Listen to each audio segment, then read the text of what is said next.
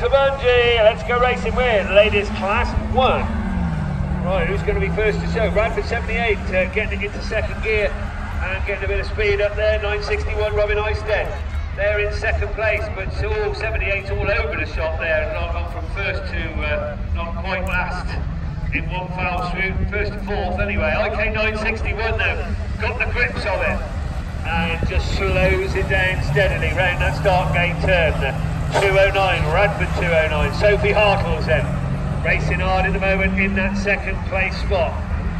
But being challenged by Tracy Goodchild in Invicta Kent 6:34. As Miss Ems gets it back up and running. Radford 78, Maisie Ems then back going again after a bit of a dodgy start. Oh, and the water plays a part there. IK 634 getting slapped by 961.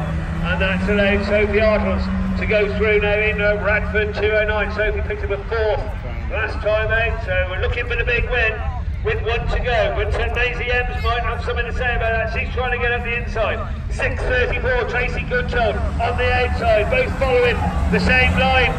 As Sophie Hartles just pushes on a little bit and gets sandwiched, gets lost, and it's Ems now. Maisie Ems, Radford 78, that's found the grip, found the line, and climbing the bank for the final time. Radford 78 then, can she hang on to this lead as they come looking for the checkered flag? There it is, Radford 78 takes it from IK 961.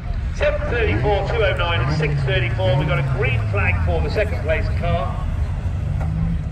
961, so we're going to pick up fourth place points.